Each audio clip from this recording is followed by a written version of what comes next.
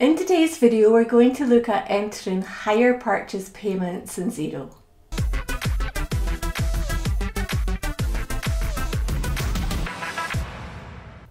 The example we're going to look at is a purchase of a vehicle for £10,000 where £4,000 was paid up front and the hire purchase loan was for the remaining £6,000.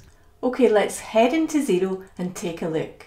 We're going to start off in Xero by looking at the original payment, the £4,000, and we're going to find that on our bank rec.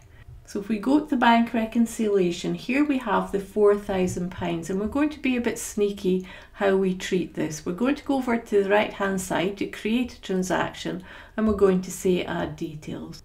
Okay, so we're going to say the payment is to Mary Motors because that's who the deposit went to. It was on the 1st of July, and what we're going to do here is we're going to record our asset. So the asset is £10,000. So we're going to cheat a little bit here.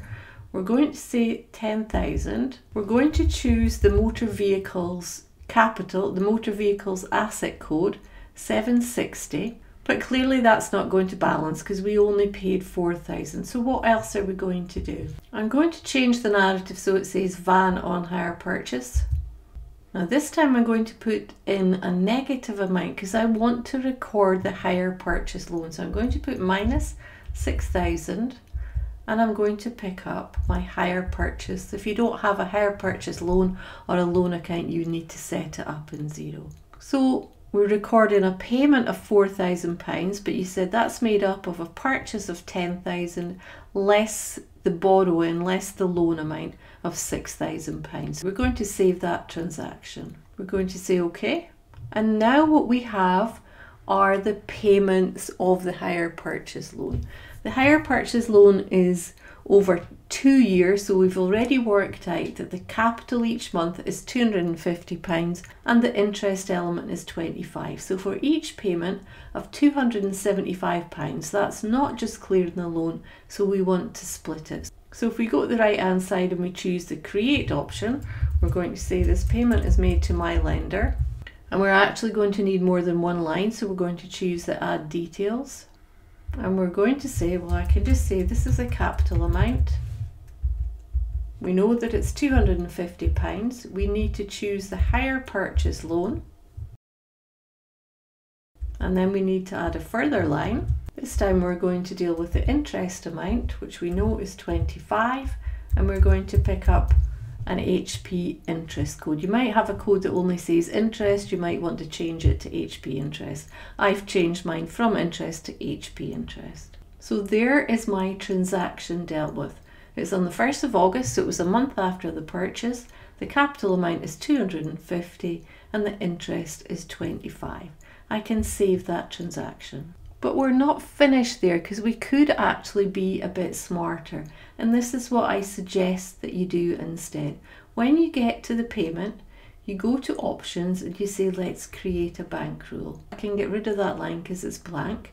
I can say when you make a payment to my lender, now if this was your bank, you might make lots of payments to your bank. So we could add another condition and we could say we know the amount is £275. So if there's a payment to my lender and it's £275.